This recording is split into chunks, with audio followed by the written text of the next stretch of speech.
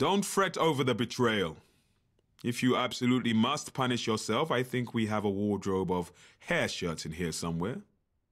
In that desert, you proved two long-held Templars' beliefs. 1, we can trust no one outside of the establishment. 2, the stain of unfinished business never truly fades.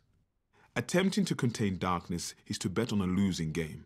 If there is a homicidal genie trapped in a bottle, the only question is if, not when, it will be uncorked. Oh, and by whom?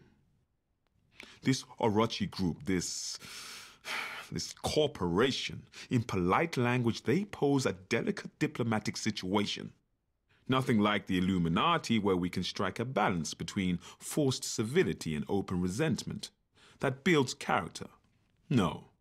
The Orochi group have lobbying power inside the secret world, inside the council. Their media empire could compromise everything we have worked for with one broadsheet cover or a 60-minute special.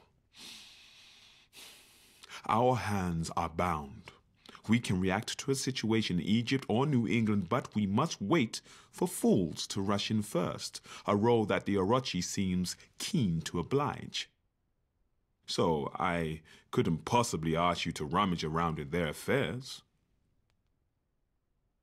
Well, you look parched. Perhaps you should stop by the Horned God for a drink.